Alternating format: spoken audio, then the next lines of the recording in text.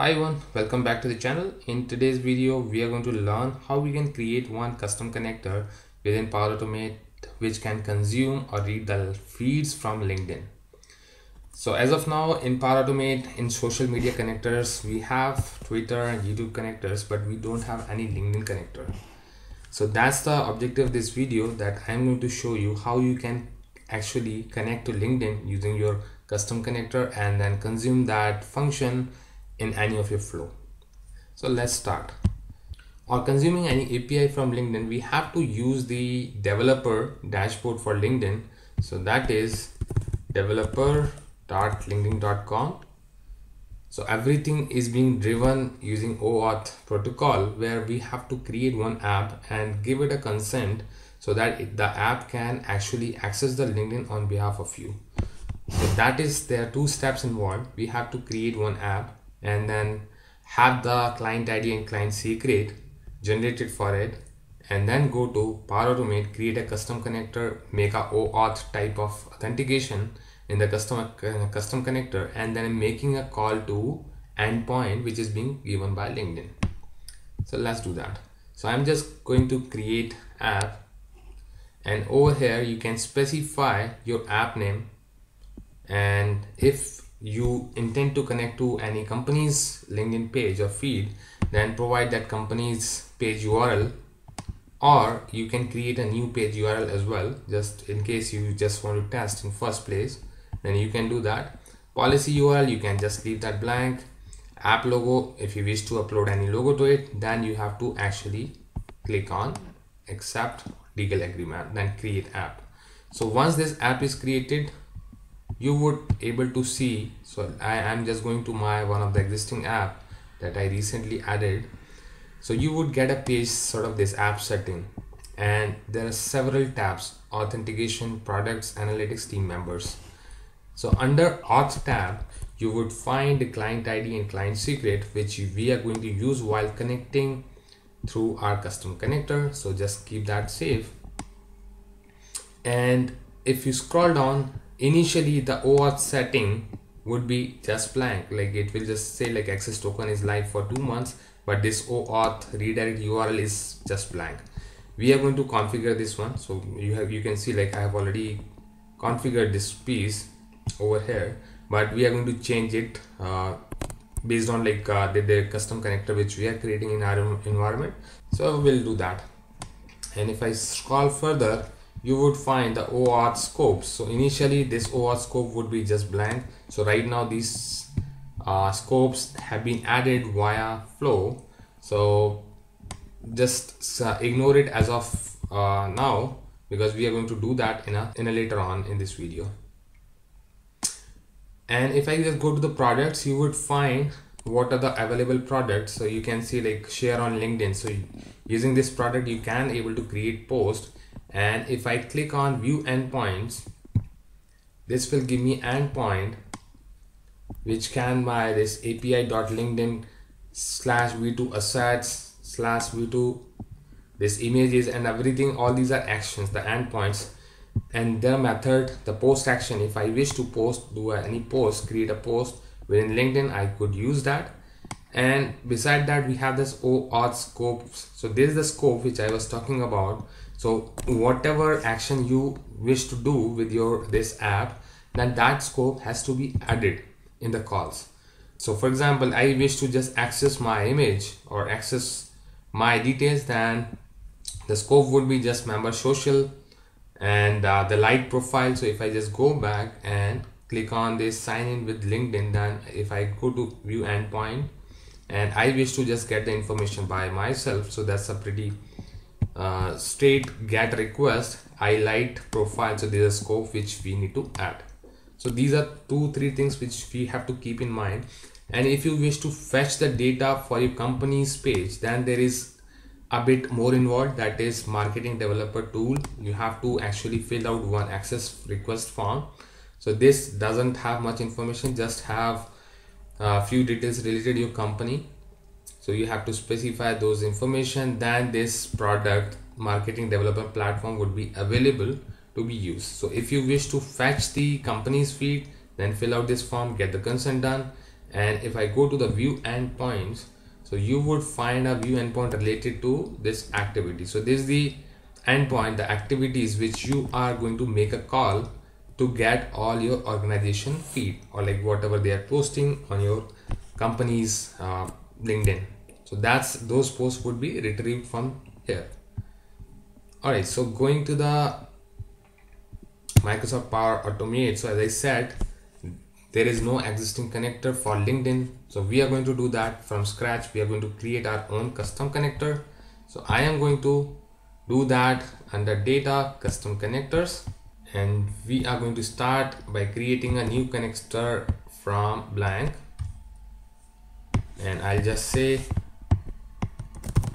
my LinkedIn feed.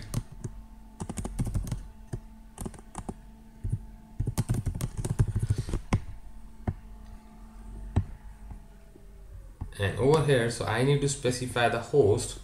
So the host would be api.linkedin.com, and because we are going to use the API, I'll just show you like which API we are going to use. I'll just construct that in Notepad. So this is the api.linkedin.com/e2/me. So this would just give me the information about myself. So these are just test endpoint which we are going to test with this custom connector. So right now I'm just going to the security tab, and which is a main tab where we are going to make a connection using OAuth 2.0 to our LinkedIn. And in the authentication provider, because if I just open this one, so you can see like I have many default authentication provider for Facebook, Pinterest Live, Instagram, Google, but we don't have for LinkedIn. So that's why we are going to use for the generic OAuth. And in the client ID, we have to copy paste, go to your authentication, copy this client ID, go back to your custom connector and paste it. Again, go to your security. So I'll just copy it and paste it. Under authorization URL, we have to paste the authorization URL provided by LinkedIn. So I'll just copy that from my notepad. This is a LinkedIn authorization URL for OAuth, and I'll just paste it. And under the token URL, I have to specify the access token URL, and I'll just paste it. And in the refresh URL, you can also paste the same thing.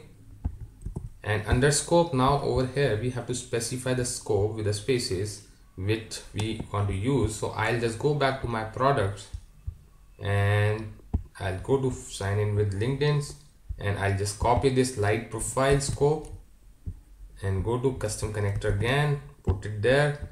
And now over here in the redirect URL, I'll just copy this redirect URL which it is going to generate.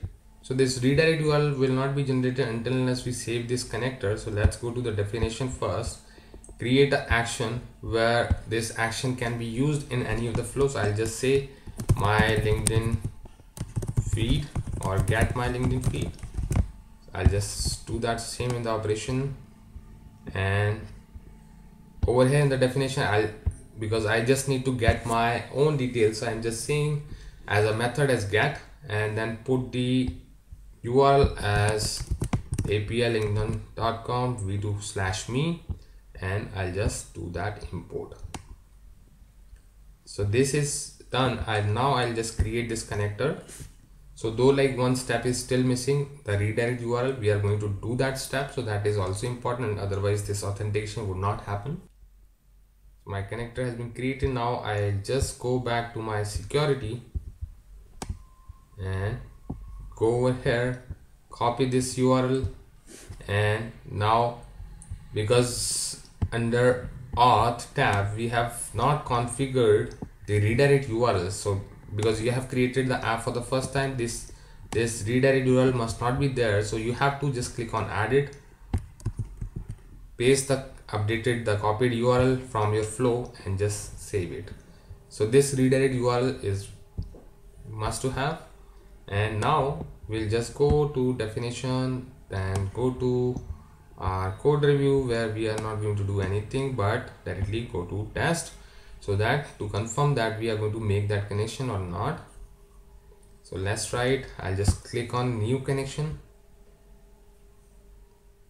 and it has given me pop-up to sign into my LinkedIn, so that for the first time I should be able to sign in with my LinkedIn. So let's do that, and after that the consent has been provided to access the post for this page, whatever app I've created. And now I'm going to test the operation for my profile. I've just clicked on test operation and I got this success. So that means like our connector actually configured successfully, and I got my detailed, you can say, display image, the name, and the other light fields. So earlier, like, we used to have a detailed me response where like we used to have the email ID and all that stuff, other stuff. But now recently LinkedIn updated their APIs to give the light scope of your profile.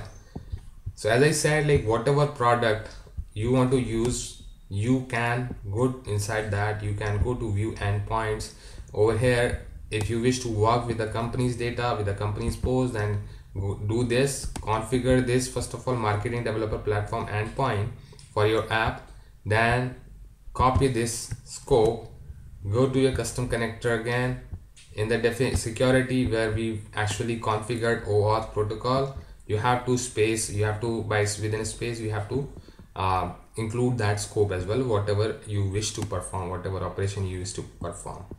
So that's how a LinkedIn connector can be created into your PowerAutomate. And once this is done, you can just go to your flow. You can create any instant cloud flow.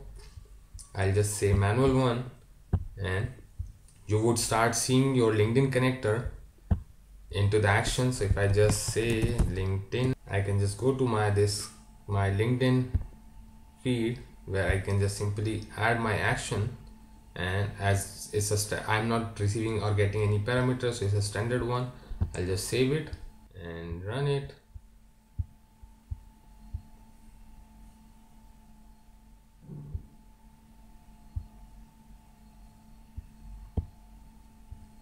And it ran successfully. We got the endpoint updates, the result response, and that's what it is. So I hope you got the point. To make any connection to the developer.linkedin.com, you have to create a custom connector, have the OAuth client ID, security, and all the settings in place, then make a connection. So that's it for today. If you still have any question, please drop your comments. I'll try to answer those. Thank you. That's it for today.